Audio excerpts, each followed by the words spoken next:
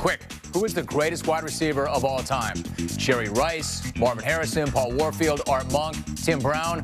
Wrong. The greatest wide receiver of all time, according to Andre Rison, is Andre Rison. Of course, best receiver to ever play the game. I can't show my highlights because I don't own NFL films, but all my coaches in college, in high school, in junior college, they all told me I could be the best. But they must have lied because that title was already given to Jerry Rice. Just because you have the stats doesn't mean you're the best. Can't nobody tell me that Andre Reed isn't better than Jerry Rice. I'm seeing cornerbacks on the 75th anniversary team that I used to demolish, but I'm coming out with my own Hall of Fame.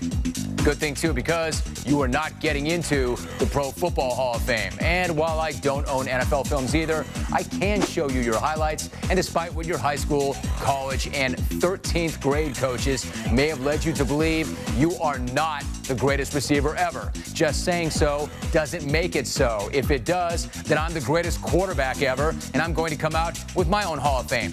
You see, Andre, when we think of you, we don't think about you making plays. The first things that come to mind are your pop star girlfriend burning your crib right to the ground, that silly mid-game slap fight you had with Prime, you glossing yourself Spider-Man at the end of your career, and your career-defining moment when you ran that dude through a window and then you told police that your name was Brock Middlebrook. Oh, and that you had 743 career receptions as well.